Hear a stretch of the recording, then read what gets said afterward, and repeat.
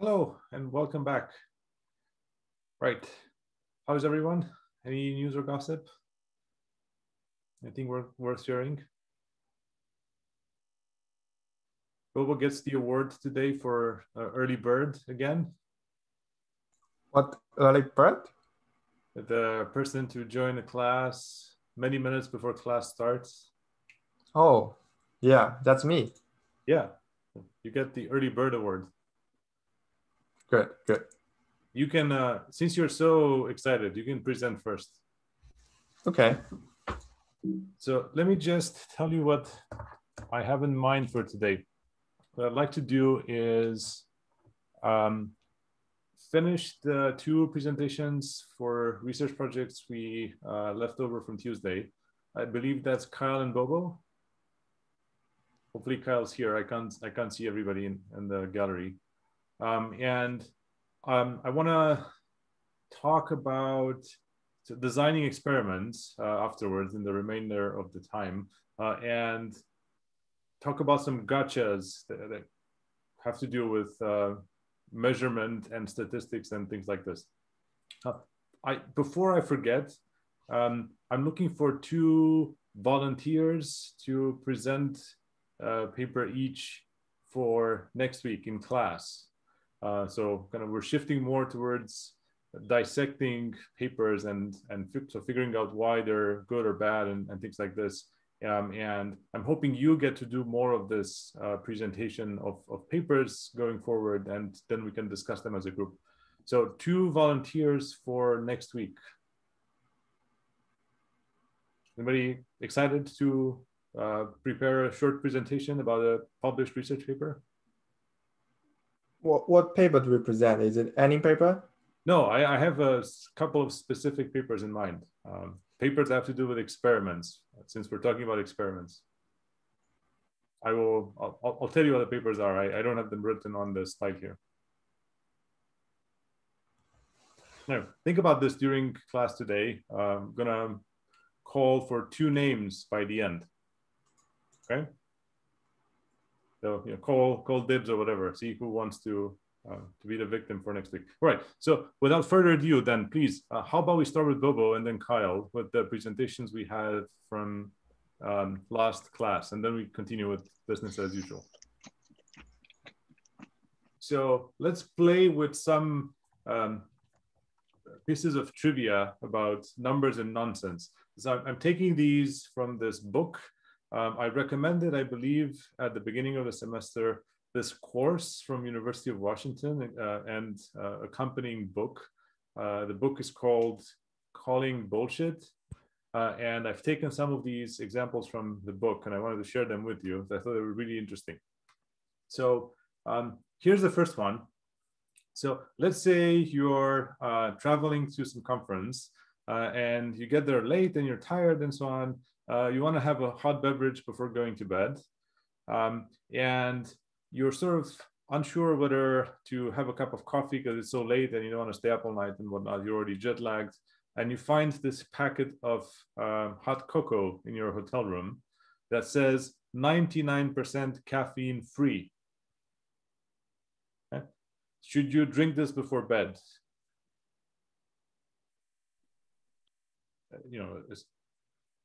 Is it gonna keep you up at night? Hannah says no. Do you want to elaborate, Hannah? Yeah, I mean, I know because I read the book because I thought it was cool. But essentially, in an actual cup of coffee, it's also like 99.9% caffeine free because the actual caffeine is just that 0.1%. So you're getting the same amount of caffeine from this like cup of hot chocolate that you would from a cup of coffee. So it's very misleading. Right, that's exactly it. So the book goes into more, thank you so much, goes into more detail about sort of the arithmetic here and the calculation, and makes the argument that a 20-ounce cup of Starbucks coffee, like a, I don't know, drip coffee, also is 99% caffeine free by weight, which turns out to be so the calculation behind this hot cocoa powder mix. So effectively, this was a number that, when you see this number, and you see numbers a lot, we're going to see a lot of numbers in the remaining part of the course, because we're going to be focusing more on quantitative research methods and so studies that do things with numbers. But this is a great example of how misleading numbers could be on the surface. Right? So this is maybe a very impressive statistic that would suggest, right, to a reasonable reader, the first interpretation here would be, I would absolutely drink this, right? It seems like there's no risk at all that this would keep me up at night. That would be my first interpretation when seeing this, because it's basically entirely caffeine free. So there's absolutely no risk of me staying up, right? Whereas if you actually sort of think about it a little bit more, it's entirely untrue. So that was a great example of how you could lie with statistics, which is the title of the other book that I highly recommend. This is a book from a long time ago, How to Lie with Statistics. It goes over a number of these things that people do with ill intent or with well intent, good intent. That's sort of besides the point, but it sort of shows how you could so spin numbers in pretty much any way you would like to prove any point you're looking to make. This reminds me of a joke, by the way. I think I stole this from the book as well. So it goes like, a mathematician, an engineer, and a data scientist are applying for a job. And as part of the screening interview, they're asked a series of mathematical questions. And the first warm-up question in that series is, what is 2 + 2? So the mathematician, without hesitation, says 4. The engineer thinks about it for a little bit and says, typically, most likely 4, sort of thinking of maybe, measurement errors and things like this that occur in practice. And the data scientist thinks about it a little bit more and says, before I give an answer, what would you like it to be? That's sort of the joke about how you can spin numbers and statistics to prove any point you're looking to make. And often you'll see that you see people doing that in research papers. All right, here's another one. Speaking of interpreting numbers, maybe you've seen this. It made a huge splash on social media and popular media last summer. This was a study. The screenshot here is from one of these popular media outlets online. And this is a study looking at the impact of tweeting about research papers. Okay.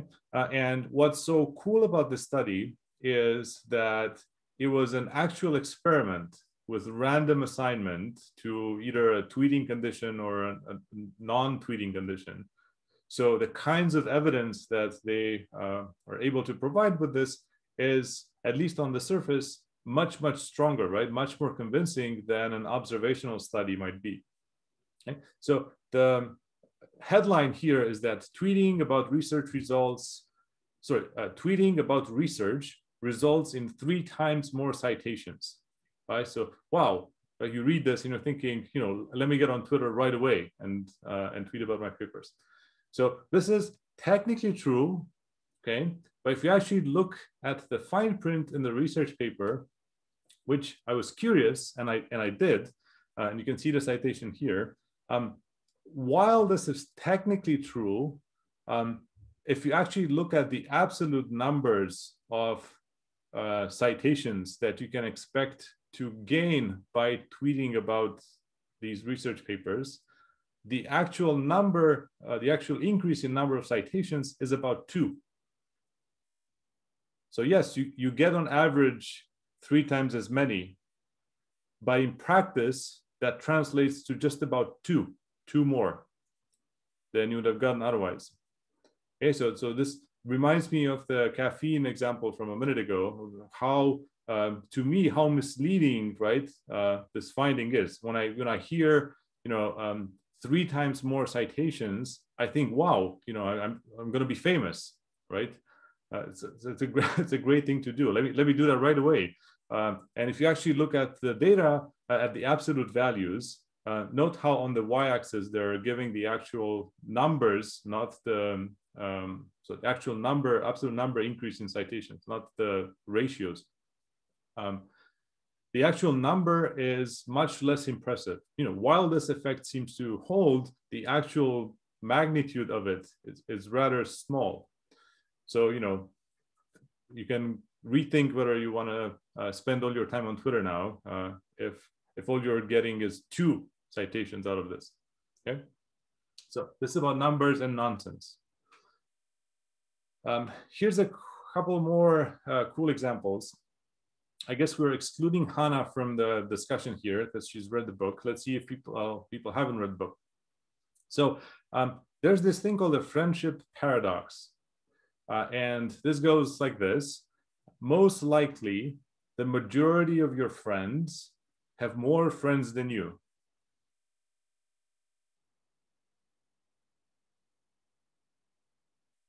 Counterintuitive, right? How's that possible? I mean, I'm not sure about, does that statement refers to the facts or the statistics, or is it perception? It is, that's a good question. It turns out it is both. So let me give you one example of fact. So suppose you follow Rihanna on Twitter and 499 other people. Now, I just checked this yesterday. Rihanna has over 100 million followers on Twitter. Therefore, the 500 people you follow in total will, on average, have at least 200,000 followers each, okay, on average, because of this huge number of followers that Rihanna has. So if you're, in this particular example, if you're considering these Twitter follower relationships as friendships, quote unquote, from the paradox, then this would indicate that the majority of your friends have more friends than you do, because chances are you don't have 200,000 followers yourself. Okay.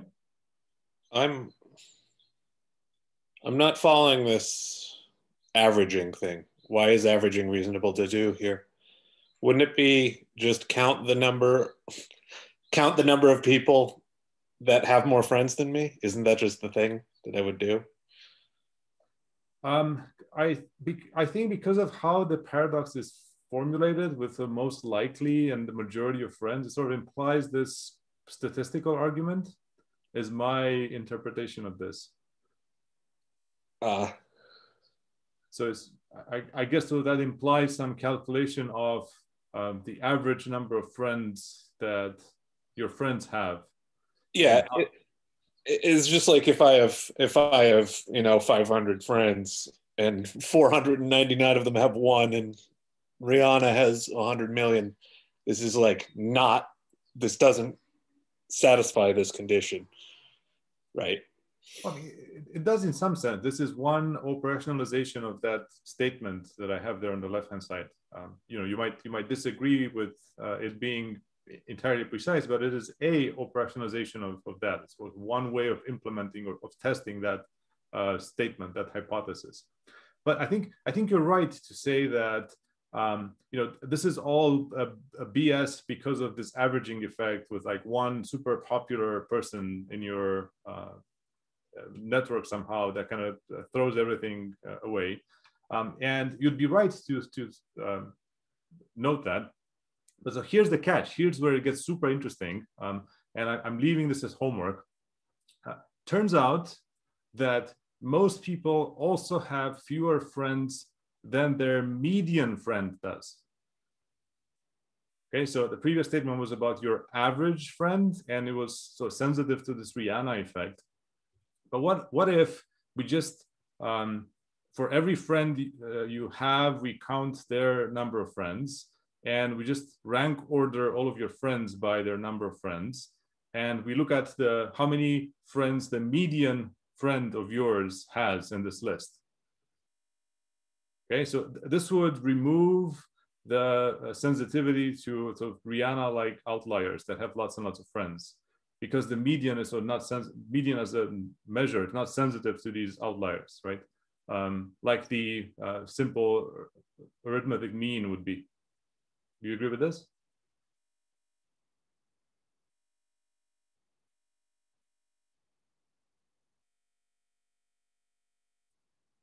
So the interesting bit was that even this seems to hold, and this to me is completely counterintuitive, right? So if I can accept that the previous thing was sort of a fake piece of evidence, or not fake, but unsatisfying piece of evidence to substantiate this paradox, this one I sort of find much harder to wrap my head around. And so here's one piece of evidence of this. 84% of Facebook users have fewer friends than the median friend count of their friends. So most people have fewer friends than their median friend count. Okay, and again, median, which is not sensitive to this Rihanna effect. Okay, so super counterintuitive. So anyway, so go check out the book, which explains in more detail why this happens. But this is, another example of how misleading numbers can be, despite, I guess, the perception that numbers are very hard, they're very precise. Okay, but these are all examples of how misleading they can be and how easy it is to spin them in any way you want. Here's another one. So do you often have to wait surprisingly long time for the next bus to arrive? Like I used to live on Fifth Avenue at some point, and because we have the CMU pass, the bus pass, I would take the bus for a few stops on my way to campus whenever I could. But so if I figured out that because I was so relatively close to campus, the only way in which it made sense for me to actually wait for the bus is if I saw the bus approaching, as I was like leaving home. If I saw the bus coming somewhere on the street, it made sense to me to wait for the bus and sort of take it for a few stops. And otherwise, I had concluded that I'm better off just walking to campus because it would take me less time. But so here's a thought experiment. So suppose that buses leave the bus stop at regular 10-minute intervals, and they're sort of scheduled or timed to do that. So now, if you arrive at an arbitrary time in the bus stop, how long do you expect to wait for the next bus on average?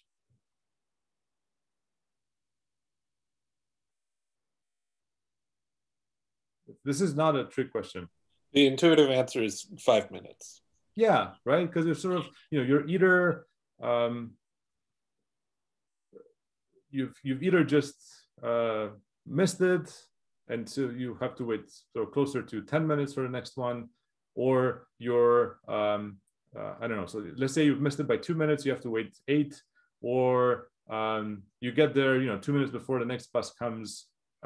So then you only wait for 2, and sort of on average, the expectation is that it sort of just averages out to 5, right? It's kind of the middle point between these two ends of the interval.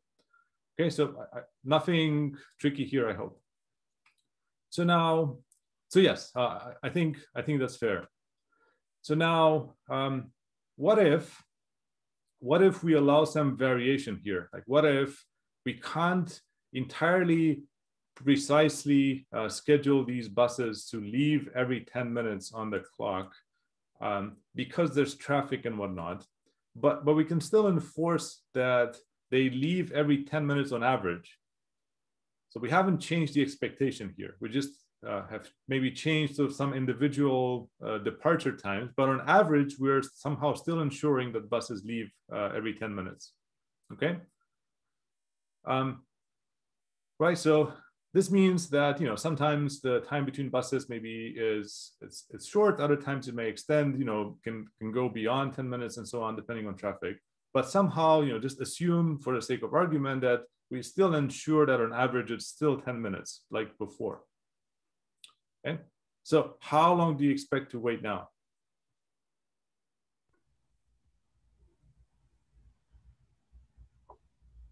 Ten minutes? Kyle says 10. It still feels like 5 for me because we have this average of 10 minutes.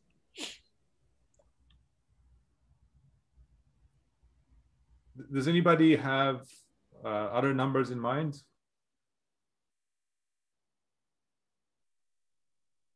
Hannah's not allowed to cheat because she's read the book. I think it might be probably higher than 5 minutes because the time that, like, assuming that bus intervals are like dependent on something, so maybe traffic or, yeah, so like traffic, you're probably trying to get on the bus at the same time as other people trying to get on the bus. So, you know, in those cases, if you're leaving in the morning and getting back at like 5, you'd probably take longer. I'd like to revise my answer after thinking. Sorry, go ahead, Jeremy. So there's the minimum amount of time you could wait for a bus is basically 0 seconds, which is 10 minutes less than the average between 2 buses. If you have one bus that takes longer, that is more than 10 minutes late, it changes the average wait time in a way that can't be canceled out by another bus arriving too early, it seems. So if you have one bus that arrives after 30 minutes instead of 10 minutes, this outlier pushes your average in the longer wait direction. Mm-hmm. Is that I may disagree with Jeremy's argument, although I do believe it's more than 5 minutes. But so the expectation, the reason the expectation is 5 minutes is because it's uniformly distributed every single time slot. But if 2 buses arrive at a similar time, that the distribution will shift because you are more likely to get to wait for shorter time because we have 2 buses come at a close time. So I think the distribution is not uniform across the range between 0 to some time.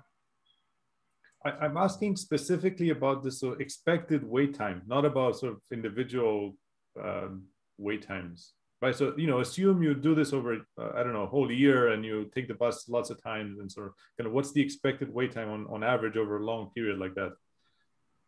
And to Ben's point from earlier, you know, this actually resonates with my experience when I used to live on Fifth Avenue. The bus would come full and not even stop at my stop. So, you know, even though technically there was a bus, I couldn't get on it because it was already packed.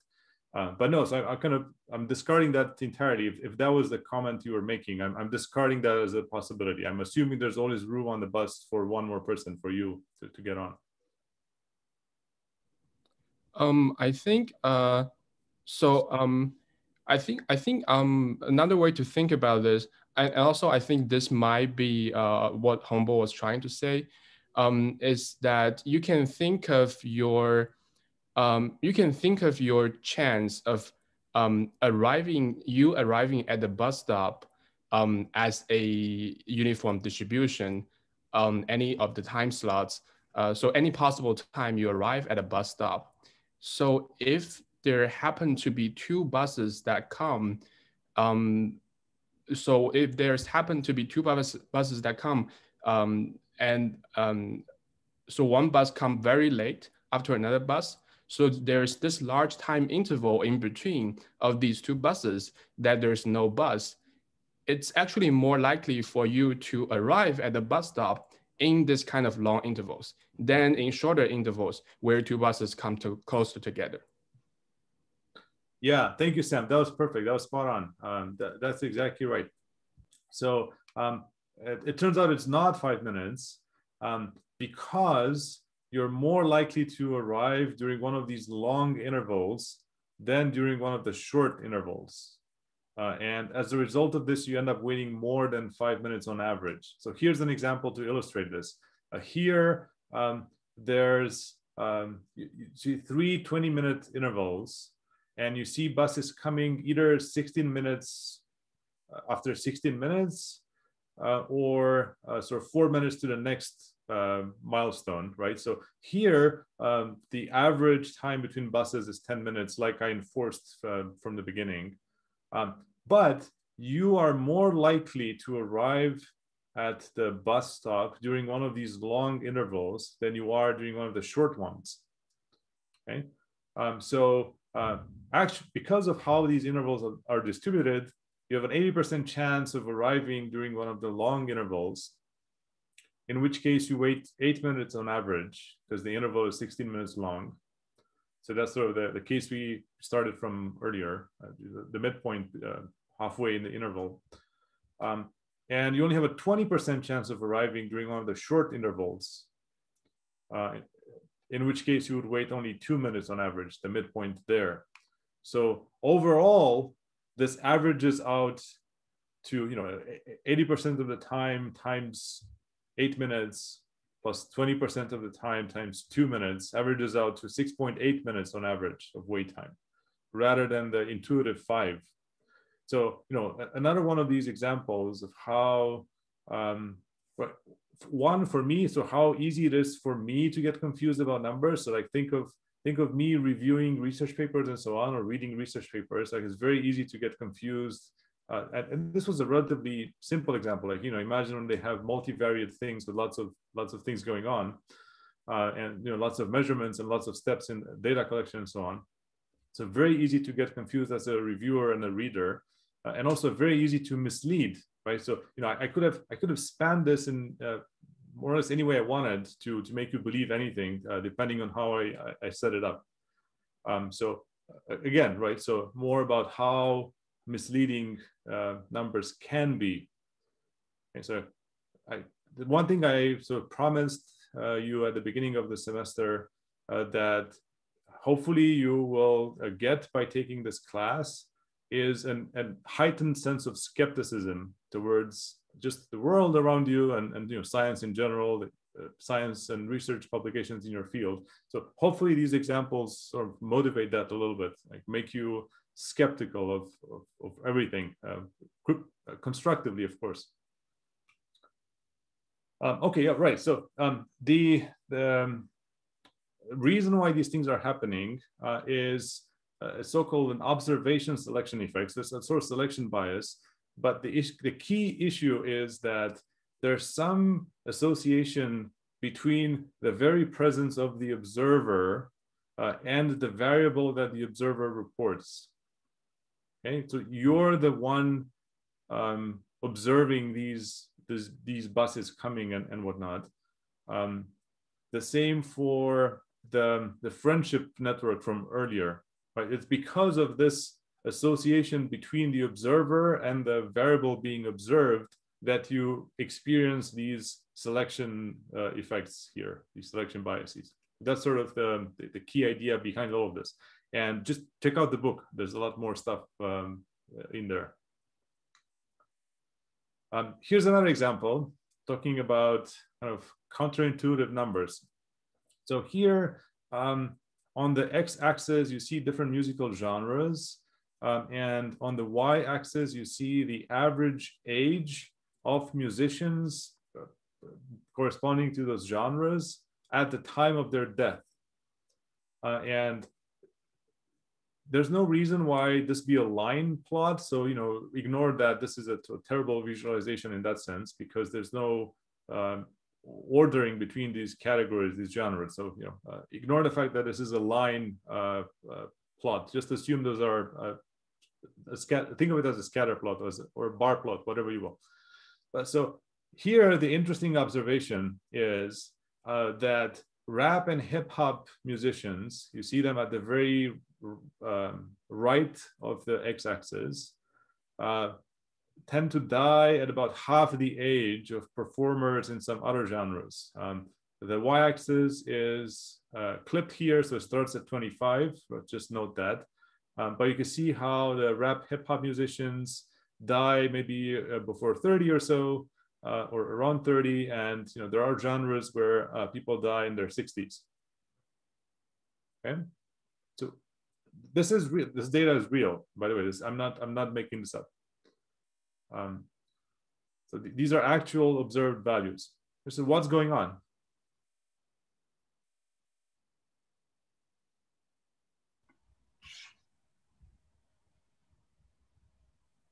So if I were to guess, I feel like rap and hip hop are relatively new genres. So the people that have died are probably early because, or the people that have died have not died because of old age in this sense. So, whereas the other, I guess the older styles of music, they have like people dying in old age to kind of balance out this factor. But for rap and hip hop, especially, that hasn't happened yet. Mm-hmm. Do you see that? Does that make sense? So see how this is a form of selection bias, right? Probably the people that have died, the rappers and hip hoppers that have died, were all very young relatively and have died of some unusual circumstances. They have not died of old age like most people. Okay, so that's exactly the reason why you're observing this here. So now imagine this was an actual research study. To their credit, the authors of the study to actually have a disclaimer in there with exactly this explanation that that Kyle gave. But guess how this was picked up by media? Do you think anybody read the fine print? No, I don't think they did. Yeah. Nobody read the fine print, right? So the way this was read was that, I don't know, like rap and hip hop are, I don't know, violent musical genres and all kinds of other things. So completely so skewing the perception of readers about what was actually going on here. Okay, so, I'm showing you here real empirically observed data, and I'm giving examples of how this can be hugely misinterpreted, right, without the proper disclaimers and fine print. Okay, so this is something that will haunt you, I'm sorry to say this, for the rest of your careers. Okay, so you have to think 10 times, when you make claims in your research papers based on any kind of numbers and evidence and whatever empirical observations. Think 10 times about how they might be read and how they might be interpreted. For example, one best practice in this specific example would be to embed this disclaimer in the figure itself. Okay, so that whoever is I don't know, taking the figure out of your paper or something, or only reading the figure and so not reading any of the fine print and the disclaimer somewhere else, right, has a much higher chance of actually getting this and sort of not missing the point that you're making. Of course, assuming you're being honest to yourselves. So turns out this is there's a technical term for this. It's called right censorship. So imagine you're tracking the life cycle of some rare chameleons on the island of Madagascar, and you so did some field research. You started, I don't know, a few years ago, and you sort of observed these chameleons for some number of years until your research funding ran out. So for those chameleons that you observed early on in your study, you were able to sort of observe their entire lifespans. For those that you started observing later on in the more recent years, you haven't observed them dying just yet because you've only just recently started observing them. So you have these individuals here that have yet to die by the end of your observation period, and you don't know how long they're going to live, or they might die right away. That's the second you stop looking, or they might live for however many years chameleons live on average, and so on.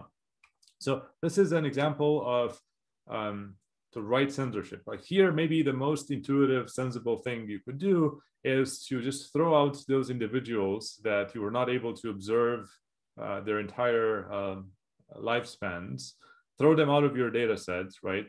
Because you're uncertain about how long they might live, and just compute average lifespan of chameleons from the remaining population.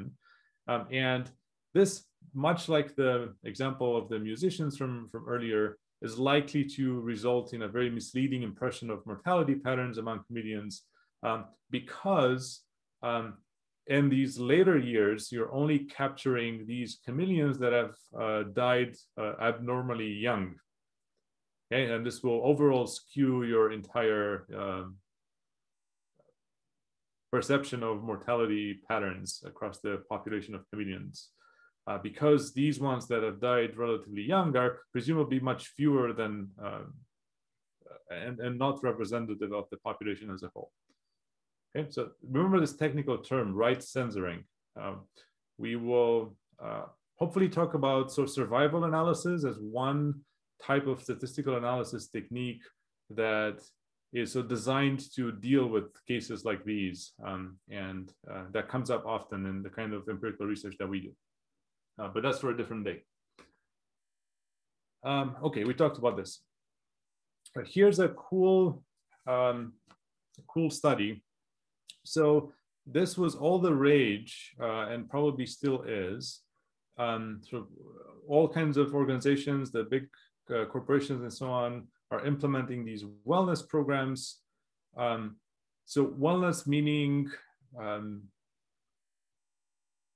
what's a good description of wellness? The kinds of things you do, so preventative care, right? So not treatment of illnesses when you get ill, but sort of promoting a healthy lifestyle and an active lifestyle and working out and so on. The kinds of things that you would do to improve your health and to maintain good health to prevent illnesses.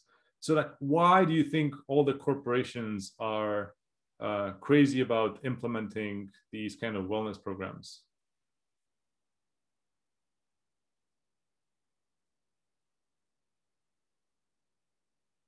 With gyms and all kinds of wellness things provided for free to all of their employees. Why do you think corporations do this?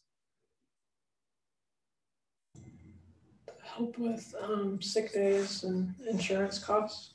Yeah, because they subsidize health insurance, right? So the sicker you get, the more you skip work, and time is money for your employer, and the more expensive your healthcare is, and your employer subsidizes a part of that.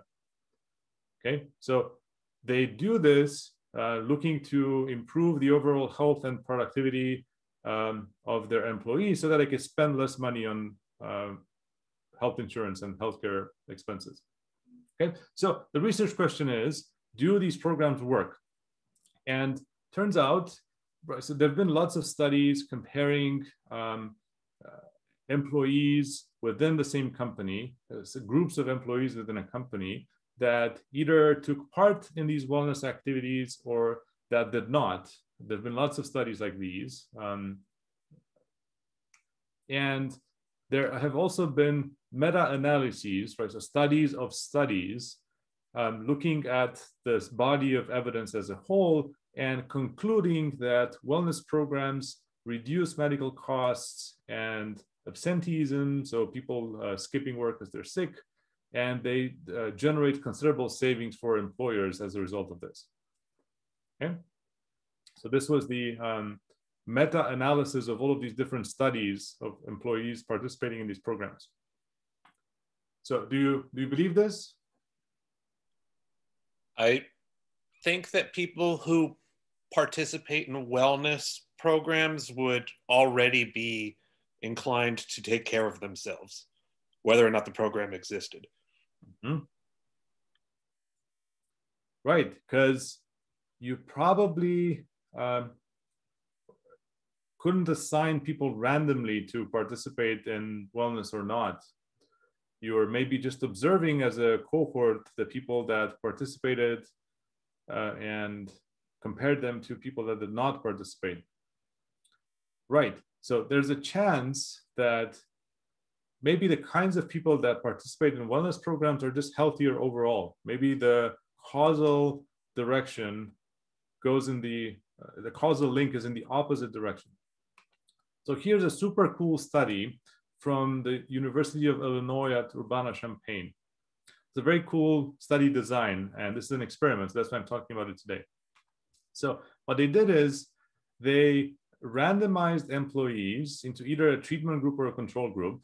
This is not interesting yet. But what's interesting is that in the treatment group, they gave people the option to participate, but they did not require them to do so. So they still allowed for the possibility of self-selection. Okay? And the control group, they did not offer people any chance to participate in these programs. Okay? So there were three resulting categories of people. Those who were given the chance and took it, they chose to participate. Those who were given the chance and did not take it, okay? And those who were not given the chance in the first place. Okay, so you can see how the first two subgroups were the part of the treatment group, people that were offered the chance to participate, and the other people in the control group were the people that were not offered this chance at all. Okay, so it's a very cool design because you can compare outcomes between the two treatment groups. So I'll show you that in a second. So here's what they observed when they compared the treatment group as a whole to people in the control group. Okay? So they observed that being offered the chance to participate in these wellness programs had no effect whatsoever on fitness activities, employee retention, or medical costs. Okay, so I'm showing you there on the different lines, the different x-axes are different outcome measures. Participation in running events, number of gym visits, whether people quit their jobs, how much they spent on hospital bills, overall medical spending, by a number of outcomes they measured, number of variables they measured. And there was no statistically significant difference between people who were offered a chance to participate in wellness and people who were not offered a chance to participate in wellness along any of these. Okay, so completely disproving all of these many studies that have shown otherwise. Okay, so what's going on? What's going on is what Jeremy intuited. If you compare the two treatment subgroups, so the people that, among people that were given the chance, compare those that took the chance and participated in wellness to those that did not take the chance, but were offered. Okay, there you see all of the usual reported disparities. Okay, so the people who took the chance ran more marathons and went to the gym more and did not quit their job as often and didn't spend as much on hospital bills and whatnot. Okay.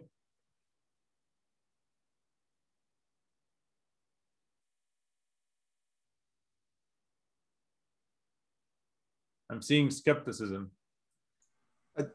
I actually have a question. Does this comparison solve any of the concerns Jeremy just mentioned? Because Jeremy's concern was that we have a bunch of people that let's just say that they don't have a good habit of exercising or something like that.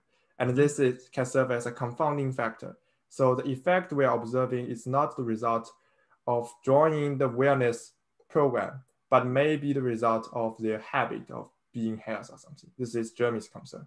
But this comparison, you are saying that we still have, so I still see the existence of this confounding factor because team 1 and team 2, that some of them choose to participate in wellness program. So these people, they join the wellness program and they are more likely to have a healthy habit because they're willing to join, comparing with the other team. So it's still there's the existence of confounding factor. So what this study does is it substantiates that. It offers evidence for that confounding factor that you and Jeremy mentioned. It shows that the causal direction here is the opposite, probably, of the one that was claimed previously. So it's not that wellness programs lead to better health, but rather that people who are otherwise in better health and more eager to work, exercise, and so on, are more likely to participate in wellness programs. But what if, so if the result was to confirm the existence of confounding factor, what if there is no, the confounding factor has no effect? What if the only thing that matters is whether you join in the program or not? You can still have the same comparing result.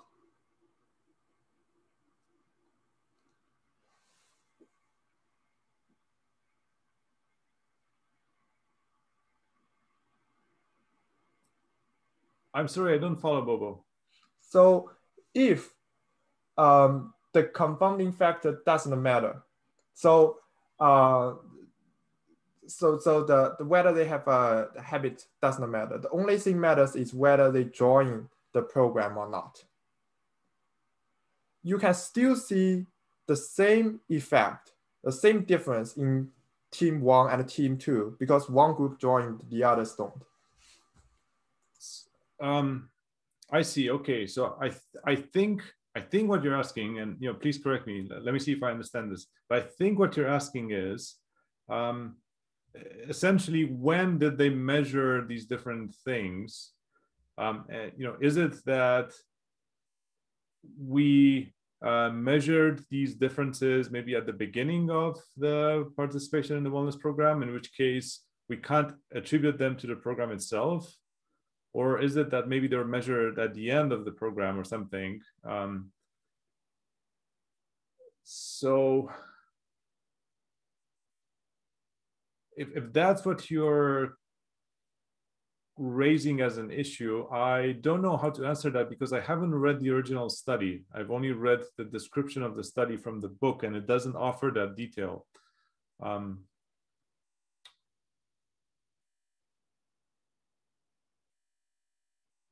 I guess so. Okay, so we're actually going to talk about this, but I don't know how much time we'll have today. We're going to talk about how to make causal arguments, and so the ingredients that you would need to provide in order to make claims about causal relationships. And I think the one you're raising, so fundamentally, has to do with timing. So the order in which these things have occurred. Right, so is it that people were predisposed to live healthier before the program, those that self-selected to participate? Or is it that the participation in the program itself changed their mindset and their habits, and they decided to be more healthy as a result of the program, as opposed to them being already healthy minded going into the program? I think that's what you're asking. Personally, I think that's another interpretation of what I'm asking.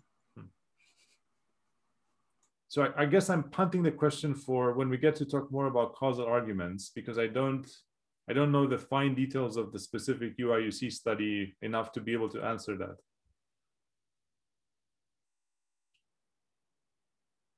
Okay, so I guess we're going to do that here. But looking at the time, I was asking at the beginning of class for 2 victims, and you complained that I didn't offer any details, right? So it's sort of unfair to ask for volunteers for something, but so not provide any detail about what the something is. So the 2, I agree. The 2 somethings are the 2 papers I'd like us to discuss as a group next class are the following. One is an experiment about the effectiveness of double-blind reviewing in paper submissions, the paper about that. And the second paper is an experiment about the effectiveness of teaching students formal methods. So I'd like to ask for 2 volunteers to present, each present one of these 2 papers next week in class. For about 5 minutes or 5 to 10 minutes maximum. So short presentations.